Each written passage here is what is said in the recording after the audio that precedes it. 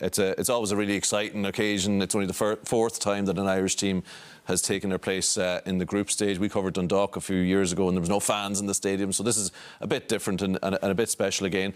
What are you expecting?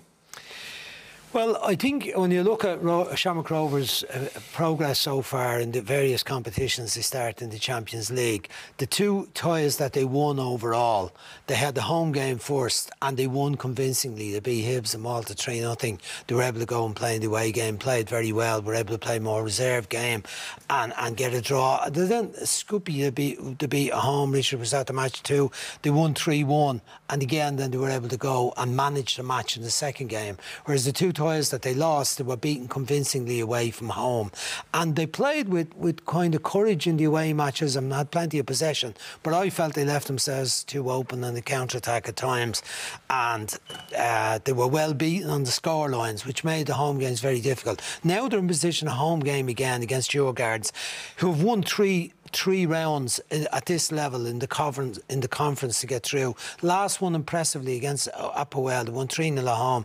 They were beaten in Cyprus, but they won overall. Generally, the Swedish teams, I think League of Ireland teams, are capable of beating them. In the past, Malmo have been beaten here. Pats beat Elfsborg a few years back as well too. There's not that much. They're not technically brilliant teams. Malmo are usually a little bit ahead if they're the league winners, if they're the Champions League. I've seen them several times over the years in the Champions League. But I think Shamrock Rovers can match Djurgårdens, and I think they need to do as they did in the two home games that they won the first leg. Do the same tomorrow night. I think Rory Gaffney, very important to them. I think he's been exceptionally good. Alan Manus has been brilliant. And I think it'll be important if Chris McCann is fit for tomorrow night, that he plays in the middle of the pitch and gives them good balance in there. Quick word from you, Richard, because it's your local team in Tallaght Stadium. Big day for them, and Stephen Bradley was talking about, says, you know, they was talking about the money that they'll get if they win 500 grand for a win. He says, no, it's about measuring ourselves, testing ourselves, going playing our football on the European stage. Yeah, and obviously they'll be delighted with themselves of having got to this stage, but there has to be more ambition now. They can't just settle for this.